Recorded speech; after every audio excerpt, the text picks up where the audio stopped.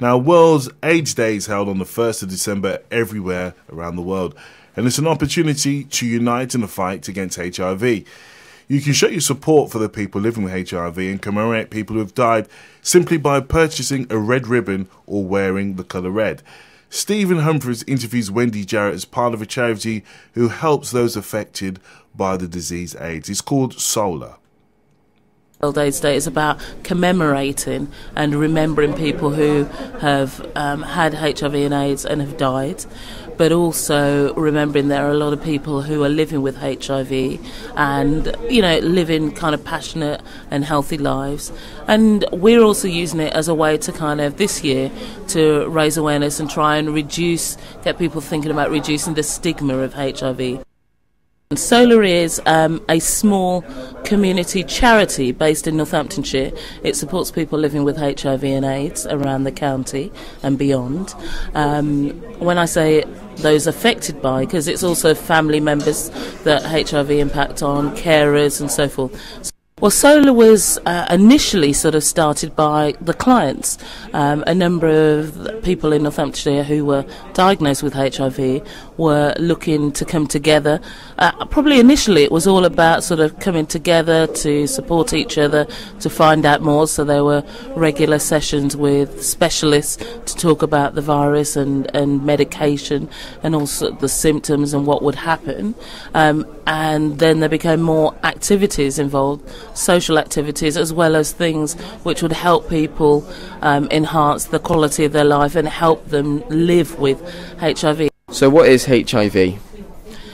HIV is the precursor to AIDS, although I should sort of put a caveat on that because certainly in the last sort of 10-15 years, the medication that is the antiretroviral medication that is around and that people who are living with HIV take, and all the other changes in the not just the medication regime but generally in well-being and the way people now kind of really embrace ways to look after themselves, means that there are very few people who move to full-blown AIDS, which is great, really.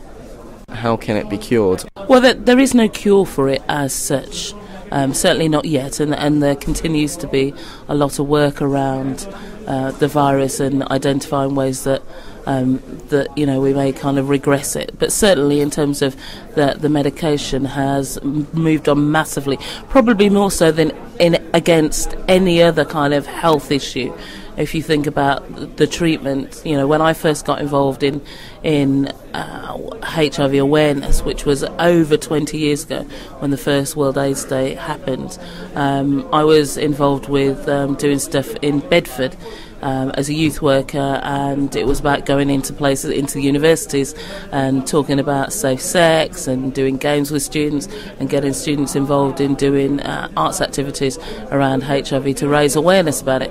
You know, and that's at that stage, in both in America and in England, people were dying from AIDS.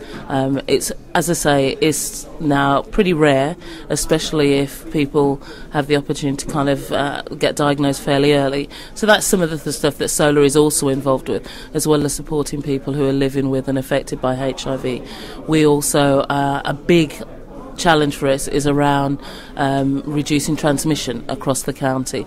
So it's about informing people about safe sex, about alternatives to sexual encounters, and about kind of enjoying life and making sure that they stay safe.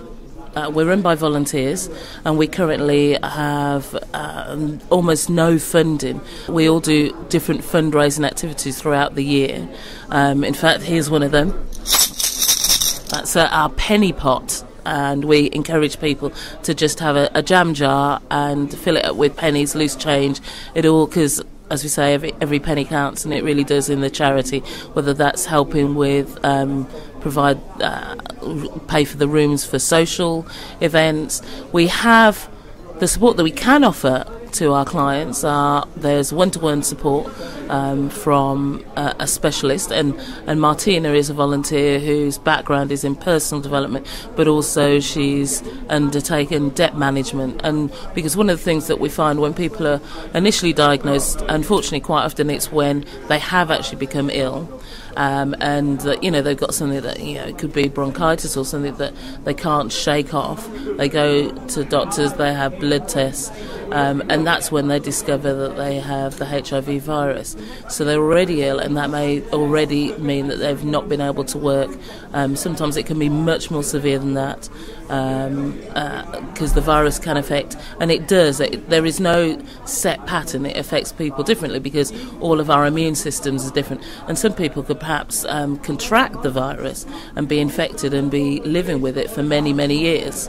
I mean, that's why the message around safe sex is so important, because you may have it and certainly one of the other messages we're trying to get across to young people in particular is not just the safe sex message, but particularly around leading up to the festivities, because everyone kind of has a good time and maybe kind of, isn't necessarily thinking all the time about their own personal and sexual health. And so we want to get those messages across. We want to raise awareness about the opportunity for testing, both for HIV and for chlamydia. A lot of the barriers around that have gone, and in Northamptonshire we're really, really lucky because we have sexual health teams at the Summers unit and over in Kettering that are second to none, and they're a great bunch of nursing staff and doctors, and they really do make a difference to how the quality of people who are living with HIV's lives in Northampton. Wendi Jarrett then from the charity called Solar, speaking to Stephen Humphreys. And if you'd like to get in touch or find out more, you can do that by visiting their website, which is www.solargroup.org.uk, or by sending an email at admin@solar@btconnect.com. Solar will be involved with this Borough Council event at midday, I've been told as well, Nigel. At midday at Borough Council, there's a big event happening.